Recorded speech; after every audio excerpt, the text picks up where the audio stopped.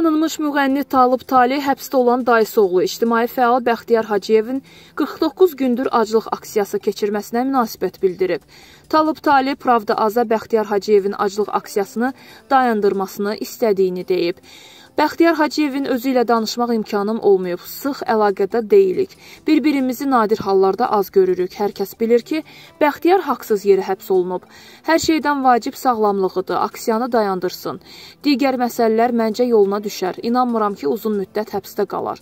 Bu müvəqqəti bir şeydir. Sadəcə aclıq aksiyası keçirməklə nə edirsə özünə, sağlamlığına edir. Ona görə aksiyanı dayandırmasını istəyirəm, müğənni qeyd edib. Talıbdan onun Bəxtiyar Hacıyevi müdafiə etməməsi ilə bağlı səslənən iradlara da münasibət bildirib. Fikrimi bildirirəm, başqa nə edə bilərəm?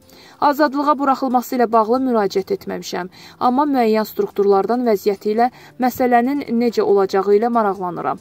Hələ ki bilmirik, bəlkə bilmədiyimiz məsələlər də var. Amma yeganə bildiyimiz budur ki, Bəxtiyar haqsız yeri həbs olunub.